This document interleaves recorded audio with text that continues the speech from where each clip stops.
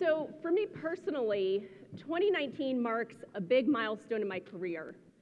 I started working at SEPA 20 years ago last month. So on one hand, thank you.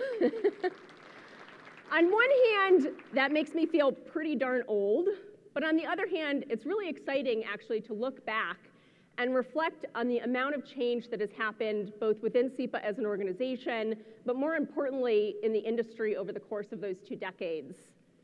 When I started in 1999, SEPA wasn't the Smart Electric Power Alliance.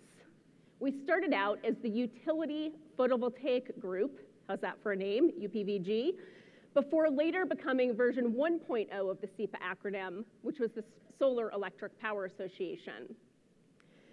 And when I started in 1999, there was no meaningful US grid-connected solar industry, with just a handful of players doing demonstration projects that were almost exclusively funded by federal grant funding. And in 1999, how big do you think a PV system had to be considered massive? Any guesses? 3.5. How about 50 kW? Not 50 megawatts. 50 kW in 1999 was considered a massive solar system. In 1999, the average cost for a residential system was more than $10 a watt. Battery storage was something that was only for off-grid projects. There was only 2.5 gigawatts of wind capacity in the US. And wind and solar collectively didn't even register in the EIA's data for US electricity generation resources. Al Gore's An Inconvenient Truth hadn't yet put climate change into the public spotlight at all. Because of the hard work by all of you and so many, many others in the industry, all of these things have changed over time. Today, large-scale, as you know, large-scale solar and wind are the lowest cost resources in many states. Energy storage is becoming a real option. And there is almost 98 gigawatts of wind capacity in the US compared to the 2.5 gigawatts in 1999. The overall US electricity generation portfolio has become significantly cleaner, with coal dropping to 27% and renewables increasing to almost 20% in 2018, with even more rapid growth on the horizon. Climate change is officially in the public spotlight, with even CNN hosting a 7-hour climate crisis town hall with presidential hopefuls. In addition to serving as the CEO of SEPA, I also serve as the board chair of another fantastic nonprofit called the Clean Energy Leadership Institute, or CELI. CELI is focused on developing the new generation of energy leaders. Last year, I gave a keynote address at the CELI conference, and I told the audience of young professionals this. I told them, you are not the leaders, the future leaders of the clean energy industry. You are the future leaders of the energy industry, which will be clean. It's interesting to note that for young generations, clean energy is not an option, it's an expectation. The cultural battle is being won by the simple reality of new generations with new attitudes. Solar, wind, storage, and other technologies we're all here to talk about this week are not the alternatives anymore. They are becoming the default. So where do we head from here? SEPA's vision is for a carbon-free energy future by 2050. And based on what we're seeing across the country, we know that many others agree. Carbon-free is the new model. There is increasing momentum from cities, corporations, states, utilities who are making commitments to carbon reduction goals.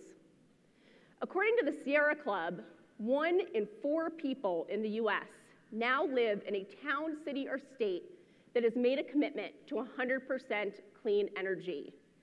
Just 5 months ago, that number was 1 in 5. That is how quickly things are changing here in the US. And we have seen a major trend over the past 10 months in voluntary utility commitments to carbon reduction.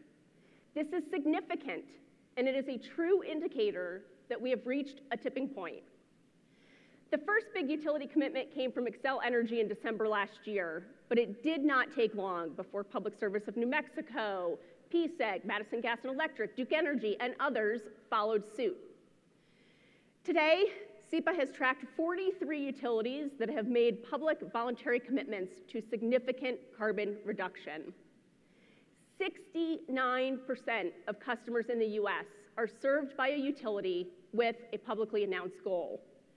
15 of those utilities of a variety of sizes and shapes have made commitments that are for a carbon-free or net zero future by 2050 or sooner. If you're interested in seeing what utilities have made voluntary commitments, check out SEPA's Utility Carbon Reduction Tracker tool on our website. And to get real-time updates on new commitments, they're coming fast and furious at this point, to get updates on these new commitments as they're made, make sure to follow SEPA on Twitter or LinkedIn. Now let me be clear. The road to get to a carbon-free future will not be easy. It will take the collective effort of stakeholders, not just in this room, not just in the US, but globally to be successful. But here, all of us, we need to meet our promises and our commitments so that utilities, corporations, communities, and other governments can meet theirs. We need to get to a clean and modern grid on our path to carbon-free. But we have to keep in mind that we can't do that at all costs. We have to do it in a smart, thoughtful way that ensures that we maintain safe, affordable, and reliable electricity for all people. SEPA is here to facilitate this transition to a clean and modern future. We are leading the way in 4 prioritized areas of focus, what we call the SEPA pathways. These pathways are around utility business models, regulatory innovation, grid integration, and transportation electrification. I hope that all of you will join us very early tomorrow morning, 8 a.m., for our general session, which will be a deep dive on one of these pathways, a very important one, regulatory innovation. SEPA's Janet Gale Besser will lead a discussion with 3 state commissioners about the innovation happening in their states and their observations on what's needed across the country. To learn more about SEPA's work across all 4 of these pathways and how we can help you and your organization, please come see us at our booth this week or visit us on our website.